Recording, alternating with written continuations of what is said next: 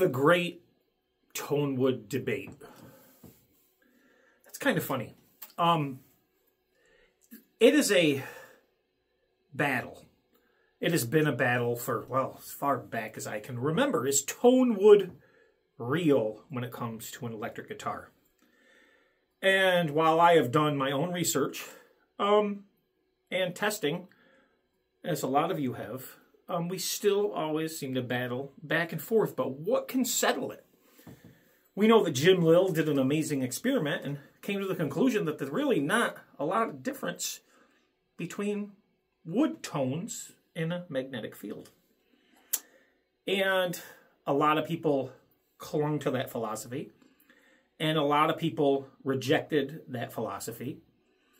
And I think, personally, that there's a lot of cognitive dissonance. But I could be wrong. I've been wrong before. In my experience, I believe that, well, the tone comes from mostly the pickups, the electronics, the height from the strings to the pickups, and that the sustain comes from, well, what the guitar is made of. Two different things, sustain and tone. At least that's what I've always thought. But what happens when we test that theory, put it really to the test, and actually ask a sophisticated computer, such as AI, what the difference is? And is Jim Lill's experiment worth, well, the time that he made to make the video? Is it a fact? Did he touch on something? What can AI tell us about, well, Tonewood? Is it a myth when it comes to electric guitars? Is it so minute that it doesn't matter, or does it matter significantly? Let's ask AI and find out.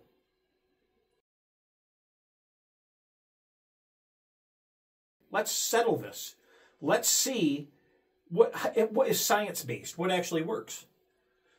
And I asked, the debate about Tonewood and an electric guitar rages on.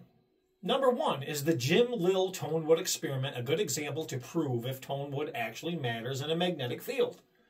And number two, also based on your answers, please give me the facts behind the answers. Settle this disagreement in a scientifically provable fashion that is unmistakable.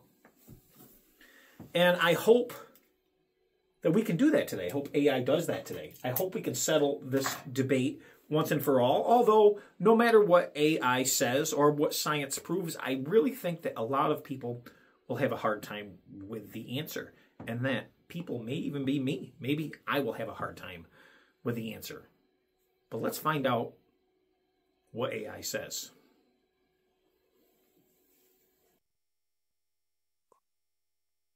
You're referencing Jim Lill's famous experiment where he demonstrated that the body of an electric guitar has minimal impact on tone, sparking heated debates among guitarists. Let's break down why a guitar can still have tone even without a real body. 1. The source of tone in electric guitars. Most of the tone in an electric guitar comes from a combination of the strings, pickups, and electronics, with the amp shaping the final sound. Here's why. Strings. Vibrations from the strings produce the initial sound waves. The material, gauge, and tension of the strings determine how they vibrate. Pickups. These are magnetic transducers that sense the vibrations of the strings and convert them into an electrical signal. Pickups are the main contributors to an electric guitar's tone. Electronics. Components like tone, volume pots, and capacitors further sculpt the signal before it reaches the amplifier.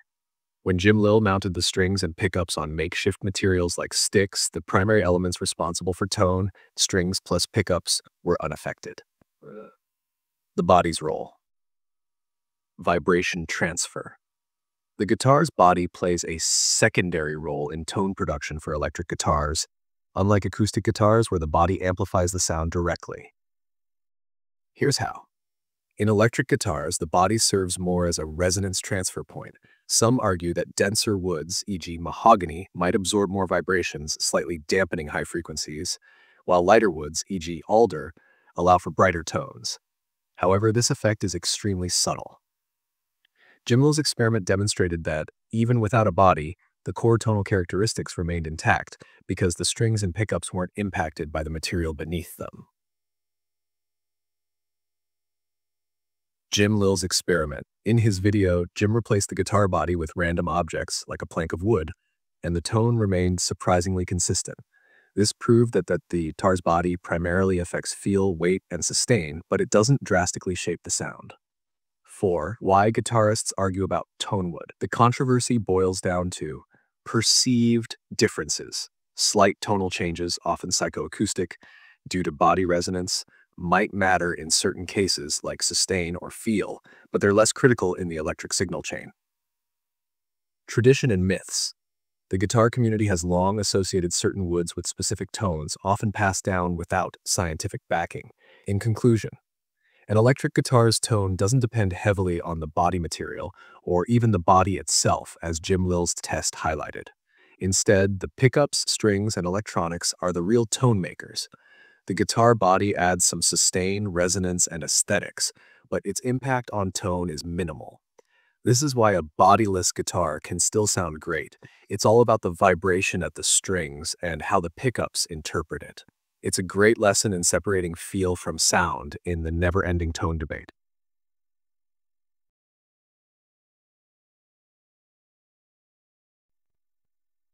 Here's a clear breakdown of the relationship between tone, sustain, and the materials used in a guitar. 1. Tone comes primarily from the electronics and signal chain. The pickups, electronics, and amplifier are the biggest contributors to the tone of an electric guitar. Pickups. The type, construction, and placement of the pickups dictate most of the tone. For example, single coils, bright, clear, and sharp tones, e.g. Stratocaster. Humbuckers, warm, full, and fat tones, e.g. Les Paul. Pickup placement, neck versus bridge, determines how much of the string's vibration is captured, affecting tone significantly. Electronics. Tone and volume pots, capacitor values, and wiring influence the tonal shaping. Cheap pots or bad soldering can cause signal degradation. Signal chain. Pedals, amps, and even cables have a massive impact on the final sound.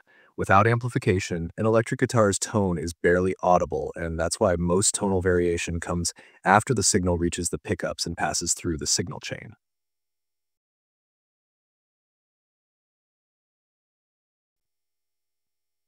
Sustain and vibrational feel come from the materials and construction.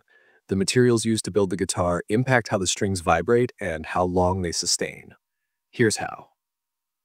A. Sustain. Body and neck materials. Denser materials like mahogany or maple absorb less vibration, allowing the strings to sustain longer. Lighter woods, like alder or basswood, may absorb more vibration, leading to slightly shorter sustain. Neck joint. Set necks, glued, or neck-through designs typically provide better sustain than bolt-on necks because they transfer vibration more efficiently. Bridge and nut. The quality of the bridge and nut materials, e.g. brass, bone, synthetic materials, affects how vibration transfers between the strings and the guitar body, impacting sustain. B. Vibrational feel. Resonance. The materials and construction affect how vibrations resonate through the guitar. While this resonance doesn't significantly affect tone in electric guitars, it changes how the guitar feels in your hands. A heavier, denser body might feel more solid and resonate differently than a lightweight body. Fretboard and neck. Materials like rosewood, maple, or ebony contribute to how the guitar feels under your fingers, but have minimal tonal impact in electric guitars. 3. Why the body has minimal impact on tone. In electric guitars, the string vibrations are directly sensed by the pickups, and the body's role is largely passive. While the body might influence sustain slightly, it doesn't drastically color the tone. Vibrations don't travel through the body to the pickups in any meaningful way. That's why Jim Lill's experiment worked. The pickups and strings remained the same, even though the body was replaced with random materials like planks of wood. 4. Key takeaways. Tone equals mostly pickups plus electronics, amp signal chain, sustain and resonance, mostly materials, construction, and hardware quality. The feel of a guitar is influenced by how it resonates against your body, but this is more about player preference than actual tone production. In practice, if you're chasing tone, focus on 1. Pickup upgrades or rewiring your guitar. 2. Experimenting with your amp and pedals.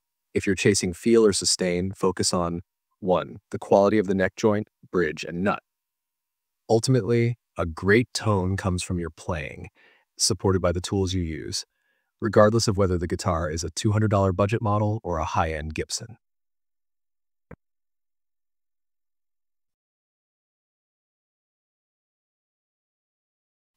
Pickups and electronics. These shape the guitar's signal and output, defining the sound.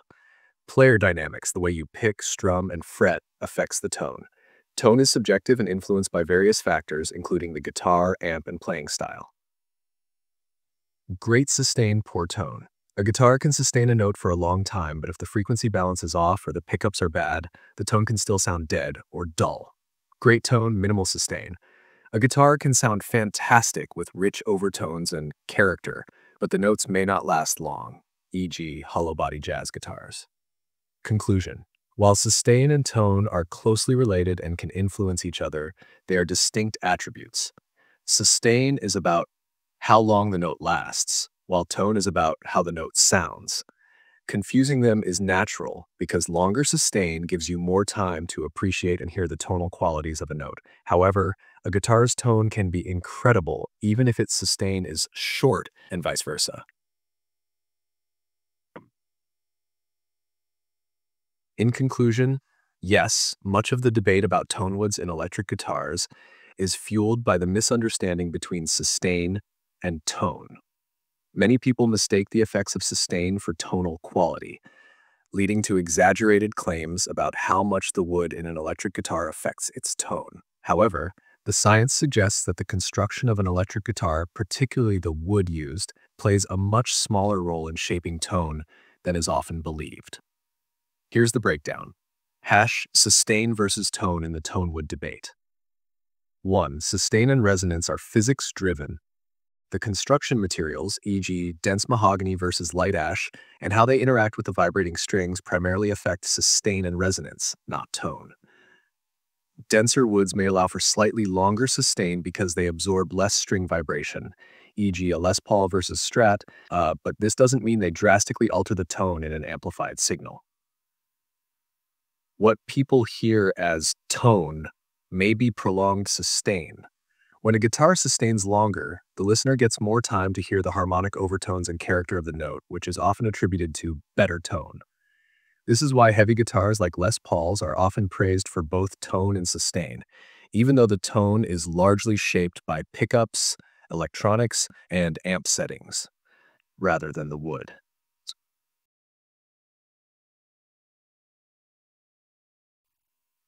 Does Tonewood really matter for electric guitars? Minimal impact on tone. Unlike acoustic guitars, where the body is the sound chamber and wood is critical, in electric guitars, the tone is primarily determined by the string vibration, pickups, and electronics. The wood contributes some resonance, but most of that influence is dampened because the signal comes from magnetic pickups. Key influencers of tone in electric guitars. Pickups. The type, placement, and winding of pickups determine the majority of the tone. Electronics. Pots, capacitors, and wiring heavily shape the sound. Player technique. Your picking style, fretting, and dynamics have the most direct impact. Amplification. The amp and effects shape the overall output far more than the guitar's body would.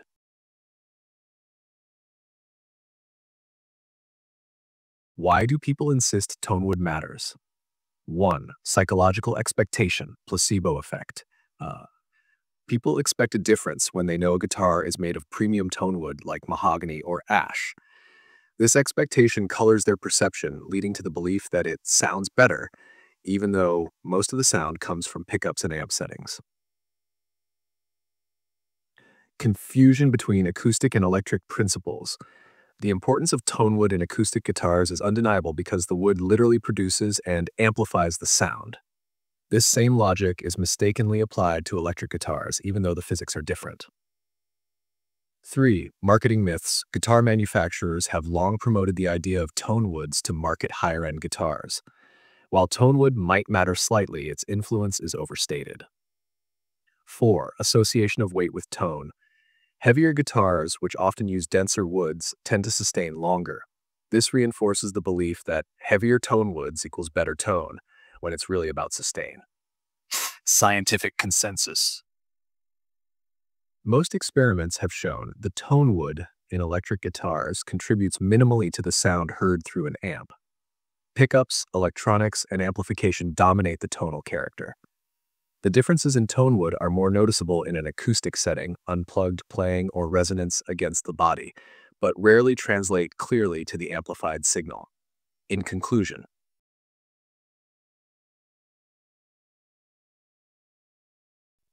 most people are mistaking sustain for tone when they claim tone wood makes a big difference.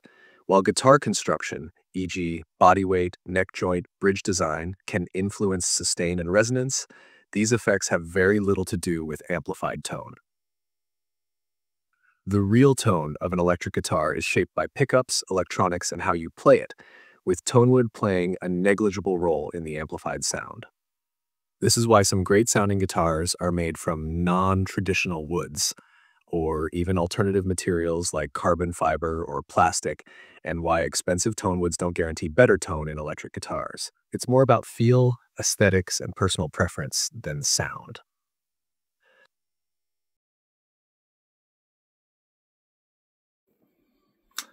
Okay, so there we have it. That is AI's answer to the Tonewood question.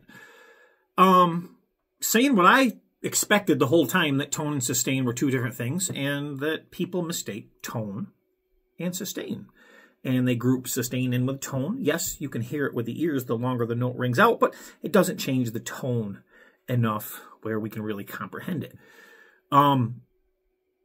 I know there'll always be a debate about this, but it seems very logical that companies keep pushing tone woods to sell guitars. That's just my 2 cents. And if you like this video and you want to see more like this, hit that like button, share, subscribe, stop on back. Feel free to voice your opinions in the comment section below. Just keep it respectful.